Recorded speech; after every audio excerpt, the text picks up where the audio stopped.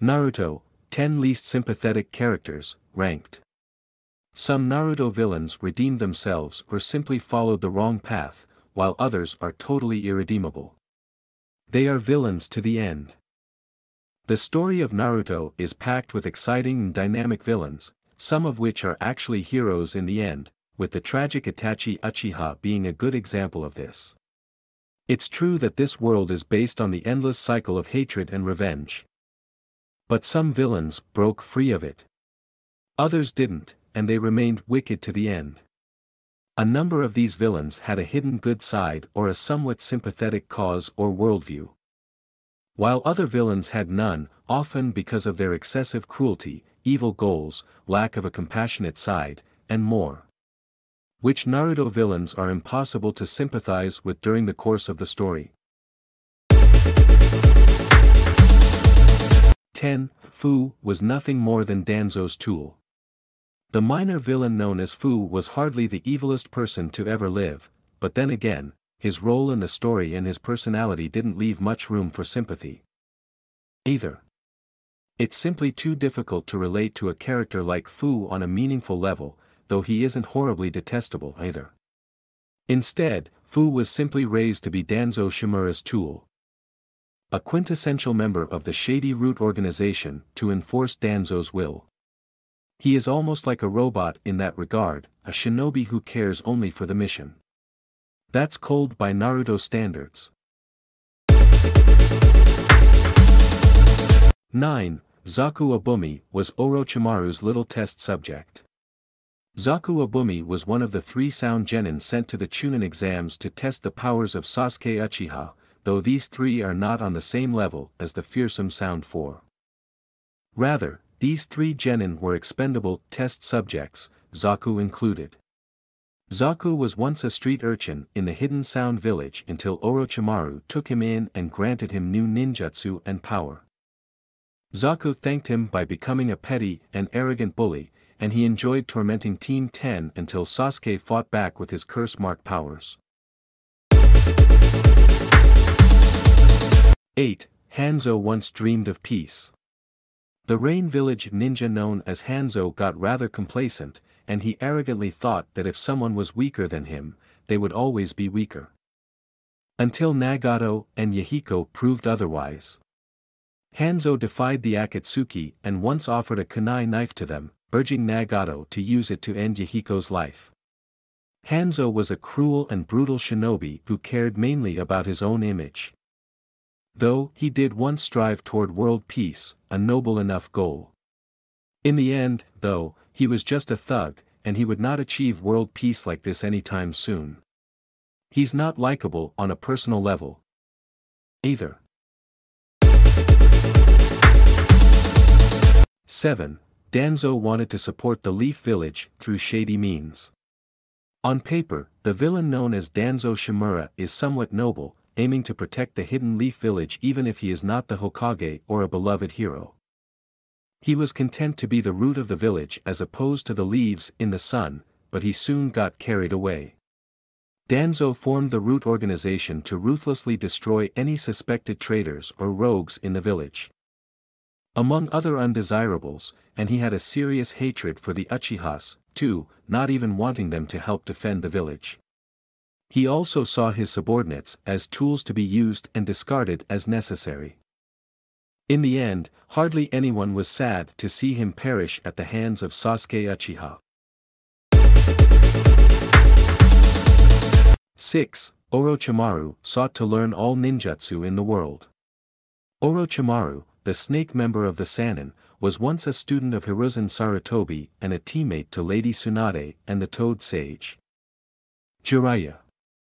Unlike them, however, Orochimaru put his own needs before the village's, and he crossed all kinds of lines to obtain new ninjutsu and power above all else. This put him at serious odds with his former allies. And Orochimaru is well known for his gruesome and cruel experiments. And, like Danzo, Orochimaru tends to see his followers as pawns to be used and spent as needed, nothing more. He never regretted the loss of a single minion. 5. Sasori sought the ultimate puppet collection at the cost of lives. Sasori is another member of the Akatsuki, and he is like a dark and cruel version of Kankuro, himself a puppet jutsu user. Sasori lost his parents to Tsukumo Hatake as a boy, and he felt terribly lonely, even with Chiyo around. He built puppet versions of his parents, but soon got tired of them and moved on to other projects. Sasori became obsessed with puppet jutsu after learning it from Chiyo, and he became a true villain when he made countless puppets out of real people, including the third Kazekage. By the events of Naruto Shippuden, Sasori was nothing more than a cruel puppet fanatic, even turning himself into a puppet for battle. He never regretted a single thing, even in his dying moments. 4. Kakuzu is an immortal mercenary. Kakuzu is among the most wicked and vicious members of the Akatsuki organization. Even characters like Sasori of the Red Sand and Deidara are noble compared to him and his partner. Haiden. Kakuzu is determined to make as much money as he can and puts everything in terms in profits, savings, deals, and expenses. But Kakuzu isn't exactly planning to donate all that to charity. He acts entirely out of self-interest, seeking immortality by gathering other people's hearts and obtaining new elemental releases from them. He is nothing more than a bloodthirsty, greedy collector, and no one can relate to that or approve of such a worldview. At least all this makes him impressive to watch in a fight, since he has such fascinating techniques. 3. Gato would ruin an entire country out of greed. Gato was a minor villain, and his role in the story had little impact beyond the first story arc. Still, pound for pound, Gato is one of the cruelest and least sympathetic villains in the entire series. Being a self-serving businessman who endangered the entire land of waves. Gato was a shipping magnate on the outside, but he was also a drug smuggler, and he felt no remorse about any of it. His monopoly on shipping brought the entire land of waves to ruin, and he wasn't even doing this for some noble cause such as paying for the medical treatment of a sickly child of his or something like that. He thought only of himself. 2. Black Zetsu was Kagaya's minion, nothing more. The character known as Zetsu is actually two beings in one, and the black half, or Black Zetsu, is a deceptively complicated and strange one. He is loyal not just to the Akatsuki cause, but ultimately to the Otsutsuki clan, and Kagaya Otsutsuki in particular. Black Zetsu is more of a thing than a person, being the embodiment of Kagaya's will. And no Naruto fan could relate to Black Zetsu on any meaningful level. Even more than root members, Black Zetsu is merely a tool, a means to an end.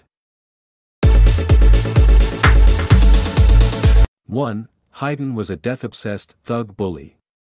Haiden is easily among the most repulsive villains in all of Naruto, and even among the Akatsuki's members, he was a real piece of work.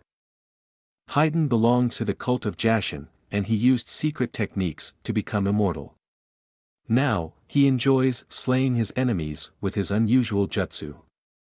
No matter what, Haiden cannot be killed. And he will slash himself apart to kill his foes with voodoo-like powers. He is also incredibly disrespectful toward others, even Kakuzu, and had no redeeming qualities of any kind.